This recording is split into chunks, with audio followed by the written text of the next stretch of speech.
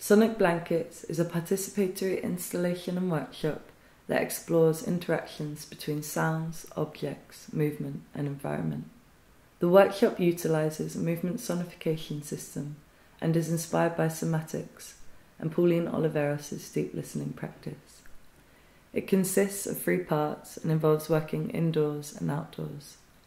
This video documents a workshop that took place in November 2021 in Dyer Hall, Huddersfield.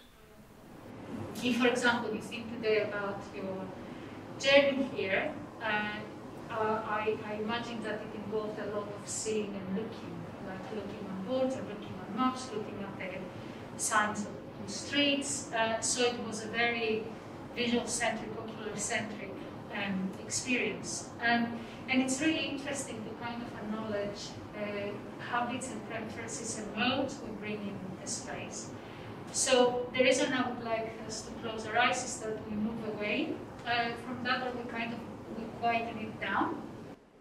We began with a somatic warm-up, which aimed to awaken the participants' auditory and kinesthetic sense.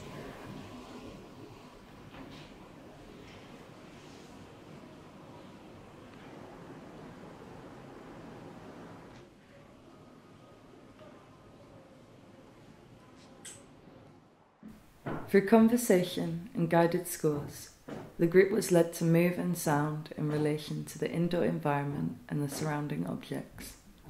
Participants were invited to explore the way their movement in and through the space could enable them to hear different sounds. The task also included touching and moving objects in order to create new sounds.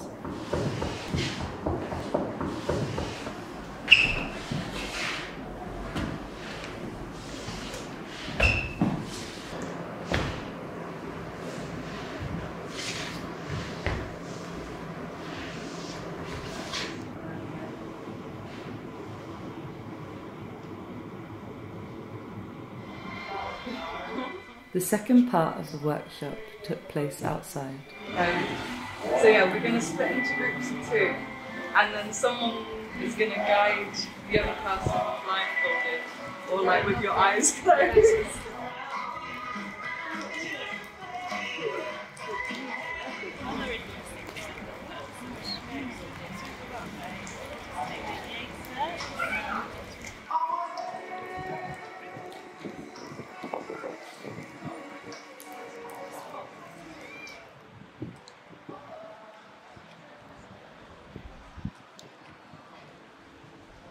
This was followed by a recording task, which involved the selecting and collecting of sounds in a recording device.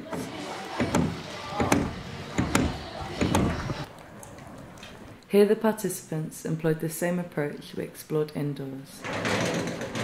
The sounds were produced through different interactions with objects and surfaces.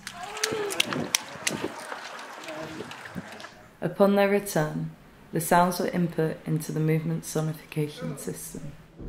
The sensors were attached to the blankets, and in this way they became an interface between movement and sound. The participants had an opportunity to play with the sounds that are part of the echome library, as well as the sounds they recorded outside.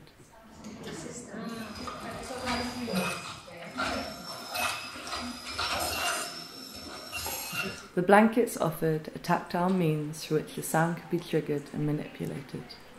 As a blanket invites a range of different movements, it serves as an interface through which the body could work with the sound.